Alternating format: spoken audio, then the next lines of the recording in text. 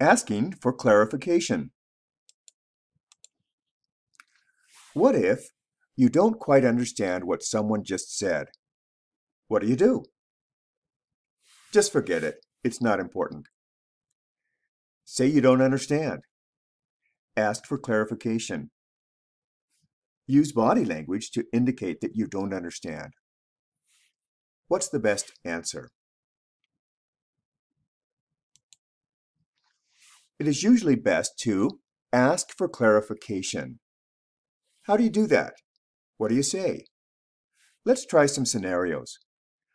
What do you think is best to say in the following situations? Mark the best answer. Ready to begin? Situation 1. You didn't quite catch the meaning in a casual conversation. What do you say? Say again. Repeat it, please. What was that again? You need to repeat it. What's the best answer?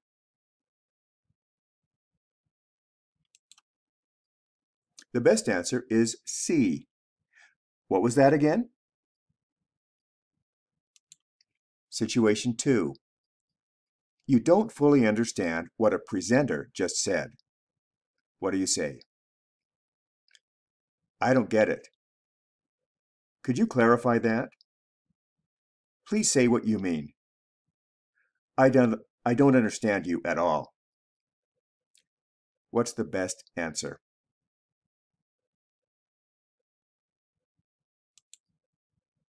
The best answer is B.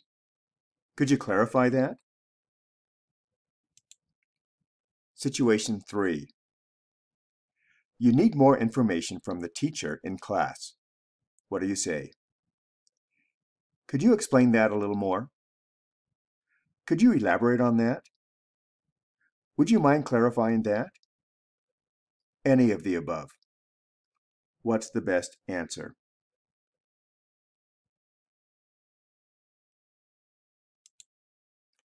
The best answer is D. Any of the above. Situation 4. In a debate, you want to confirm that you understand your opponent's meaning. What do you say? If I understand you correctly, what you're saying is, so you're saying that any of the above. What's the best answer?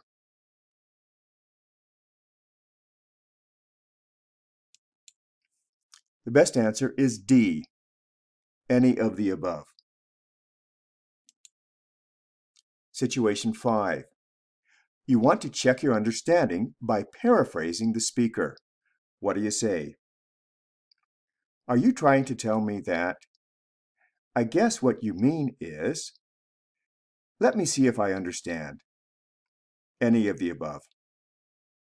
What's the best answer?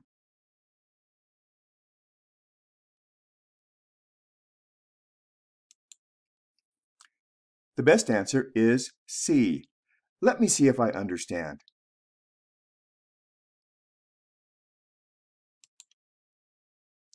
To learn more about this topic, see video at link. Or check out our websites for more free English learning resources. ESLgold.com or freeenglishstudy.com.